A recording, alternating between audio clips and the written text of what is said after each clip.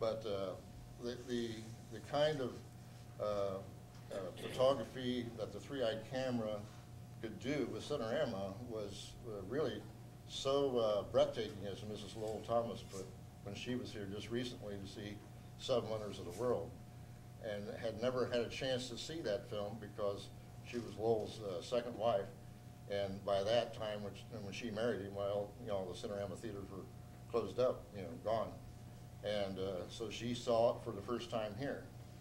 The thing that was an improvement on the Cinerama camera, which Cinerama did something about, was the use of the Cinemerical process, where a film called Windjammer was made using a 3-eyed camera, but in a different way. It was truly 3 cameras mounted on one huge mount.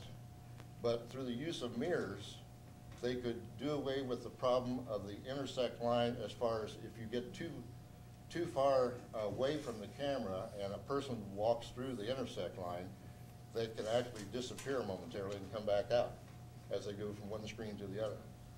So that was the only, the main disadvantage of the person using a Cinerama camera. They had to keep that in mind because, and they didn't. You'll see certain scenes in How the West Was Won, because what you had now is the Cinerama camera born in New York and used successfully in the first 5 films, being in the hands of Hollywood cameramen who wanted to take the attitude, hey, I know how to run a camera, you know, don't tell me, when the advisor was there to warn them of certain things not to do with the Cinerama camera. And those things could have been, left out, or that mistake could not have been made had they listened. But that's what happens when somebody who didn't work with it originally takes over and they figure, well, a camera's a camera, right? No, it's not. It's knowing how to use it to get the best photography with it. And every camera has certain things you got to think about in how you use it, so it's used properly and get the best results. Yes? Who does own these films now? Who owns the rights to the Cinerama films now? Well, from the check that I made, of the first 5 films, the actual rights to this film are still retained by Cinerama in Los Angeles. Cinerama is owned by Pacific Theaters, and they are in a strange position in that they only retained, did not renew any rights except on This Is Cinerama. They have the rights to that film and the Cinerama logo. Now the other 4 films that were made in New York, the travel type films, went into public domain. And I even had a list of some people who had bought the rights or whatever. I've never have had any one of those persons in my search in Washington come up to me and say, hey, I'm the guy that bought the rights to whatever film, like Seven Wonders of the World, that Cinerama had let go. So the tricky part is, though, if you're going to make a new print, you got to have the negatives. So Pacific Theaters, though, owns all the negatives. So if anybody was going to do anything, they have to do it through the direction and what is desired by Pacific Theaters if they're going to make the use of those negatives. Are the negatives in good shape? Well, I've been working like I did for the soundtracks to re-record it in time because they were shrinking and going into warpage as well. What I'm trying to say is what they should be listening to me about right now is I don't want to hear, yeah, you have all the negatives. I want to hear that you hired somebody to go through those negatives, whether you're going to make a print or not, and see if they're complete and if they're usable. But they haven't even done that. And I, would think, from what they saw in the way of interest for Cinerama that's been generated here in Seattle and in England, and those kinds of things on the internet, if you punch in Cinerama now, there's all kinds of information, and people interested in knowing about it and are finding out about it through all the input of information that's existing there. Just a minute, somebody behind you. Do they have plans at Pacific Theater for doing something with Cinerama? Is there any plans for them? Not Cinerama Dome. Oh yeah, the Cinerama Dome right now is being worked on. They're making a lot of changes, not architecturally. I mean, it'll still be a dome and all that, but they intend to put Cinerama into the Cinerama Dome in about a little over a year from now.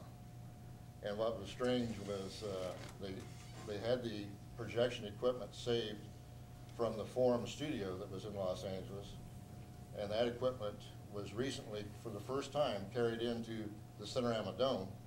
But then when the construction began, or reconstruction of things, including asbestos treatment, well, they decided to take the equipment out of there so nothing got damaged, and took it over to the original Cinerama theater before the dome was built.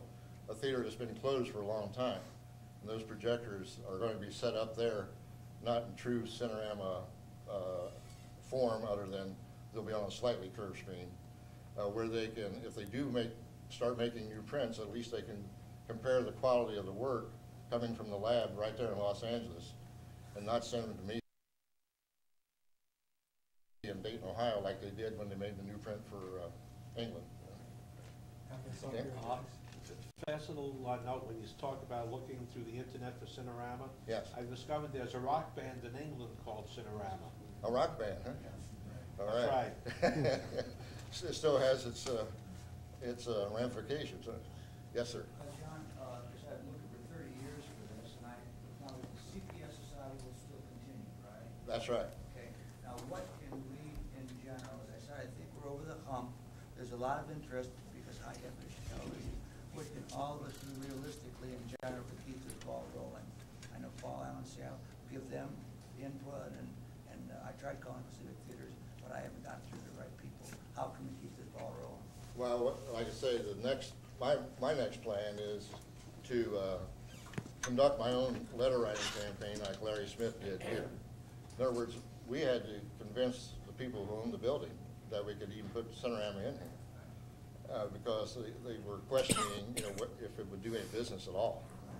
So Larry asked them, what it would take to convince them, and they said, well, he said, if I, get a letter writing campaign and tell people, that we could put Cinerama into the neon, would you come and see it if we do? How many letters would it take to convince you? And they said, 1,000 or whatever, so he got 1,400 real quick like.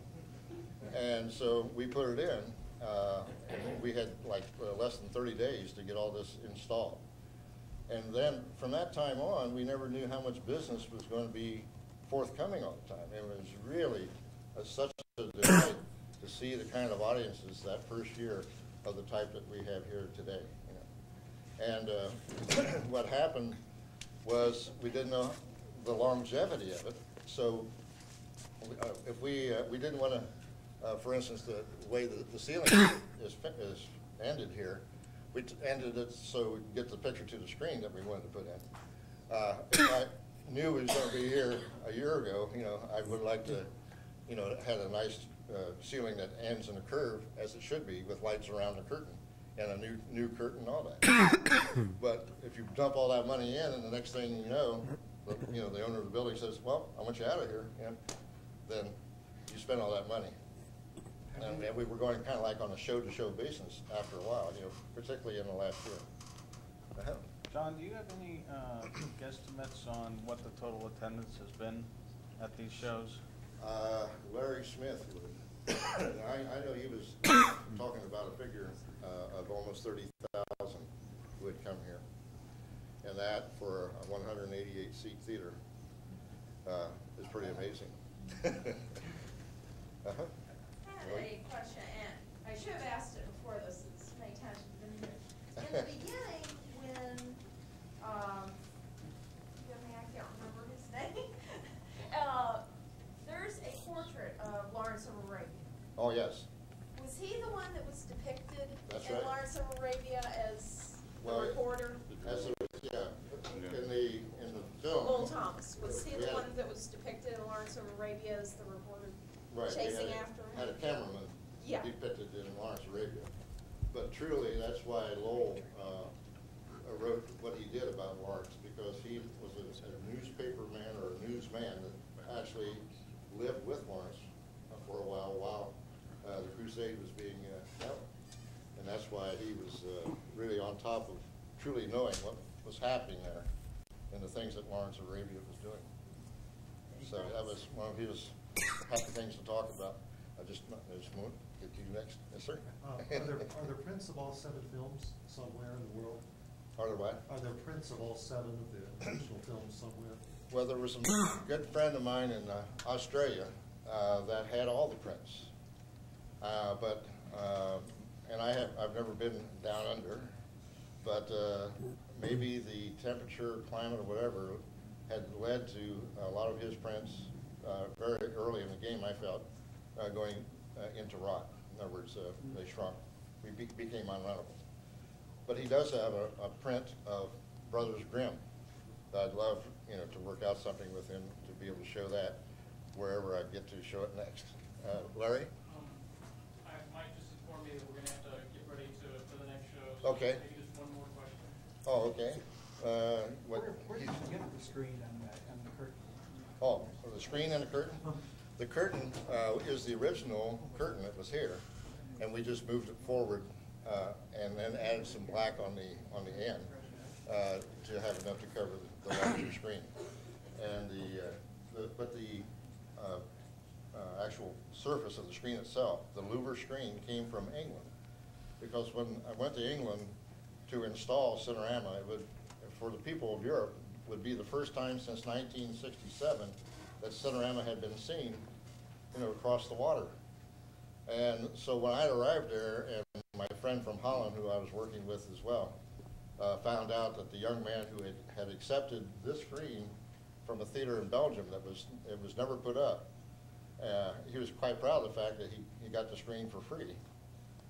But when we unrolled the roll, because it's made up of louvers, the length of the roll was the height of the picture, and it was way short of the area that they had on their stage where they wanted me to put it in Cinerama. So I said, and Will, my friend from Holland, agreed right away, we're not going to put this screen in. If we're going to do this, we're going to write and have the biggest screen you can get in this auditorium. And they said, well, where do we get one? I said, well, I think they still make them. We'll have to call America and find out. The Hurley Screen Company made the screens for Cinerama. So we did that call, and sure enough, they said they would do it. So for the 30 days I was over there to finish up the installation, I waited for that screen to come. And then when it did, well, Willem and I, got together and did everything necessary to get it up there so we could have our proper test before we, left there.